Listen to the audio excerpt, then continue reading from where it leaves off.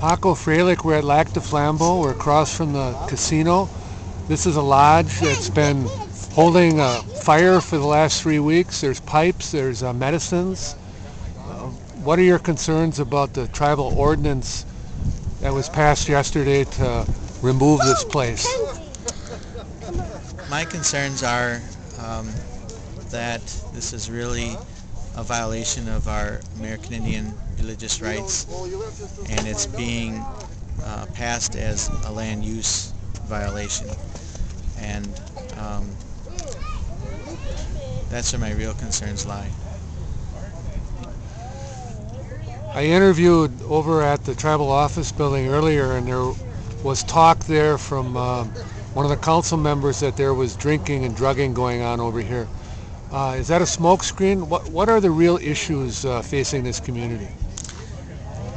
Personally, I can say I've never seen any drinking or drugs. We treat this as a sacred fire.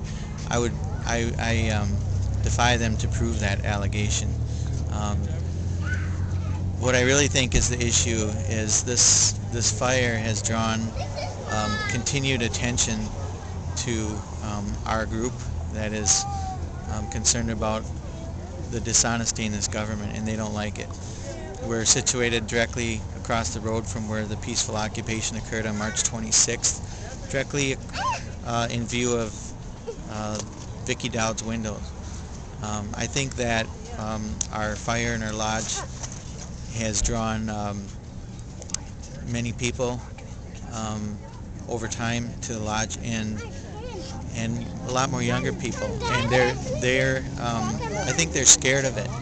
You know, there's a lot of spiritual symbology and connectedness that comes with the fire, and that carries a deep meaning to me, and I know for many others it's a place where people can come to put their worries and tobacco and prayers in the fire and connect with each other and connect with spirit. I think that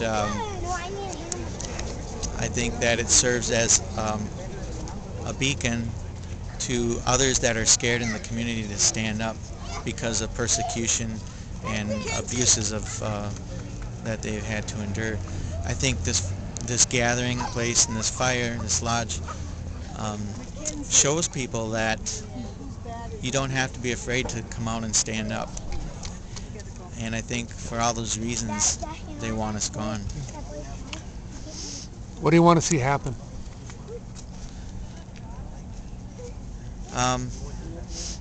I would like to get back to a peaceful, healing community.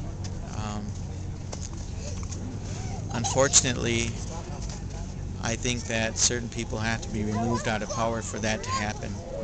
I think that